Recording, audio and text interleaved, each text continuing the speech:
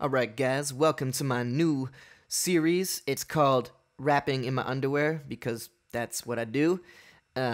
Probably like 96% of the songs I've ever written have been in my underwear. And now that I think about it, even a lot of the mixing was done in underwear. So here's a song about Patreon, my new favorite thing on the internet. I'm a little late on this beat, but fuck it. I don't need a Milli.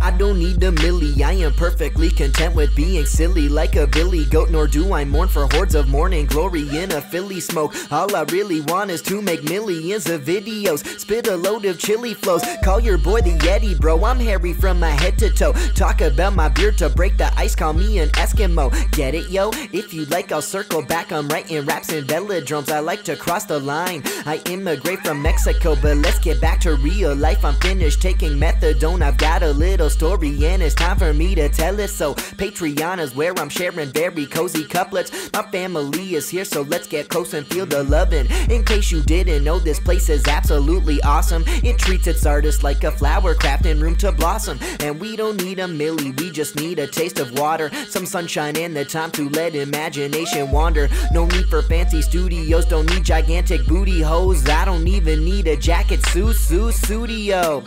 So if I wanna be a rapper, but I don't like dressing dapper, and I'm happy without having millions of people clapping, racks on racks on racks of swagging, wasting money, making honeys, clapping with the fattest assets. What do I do?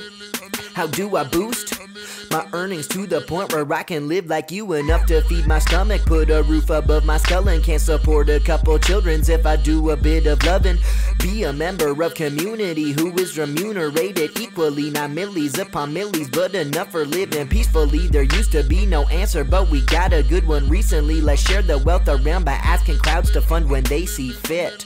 If they appreciate my art, they show me with their patronage.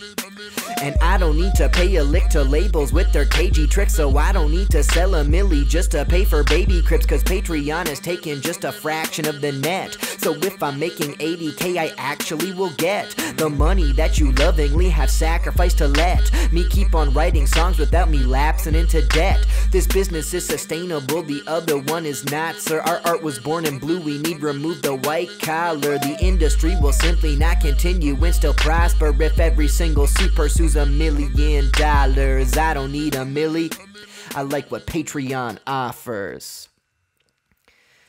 So thanks for listening, guys, and a big thank you to my patrons over on Patreon for supporting me in this dream, in this chase to become a full-time rap artist.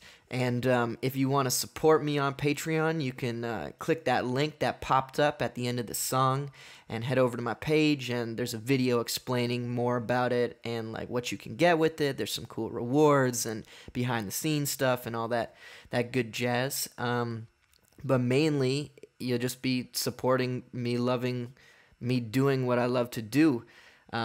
Yeah, so like I really appreciate anyone who takes the time, because even like $1 a month makes a big difference. So, all right, thank you guys, and I'll see you later. Bye.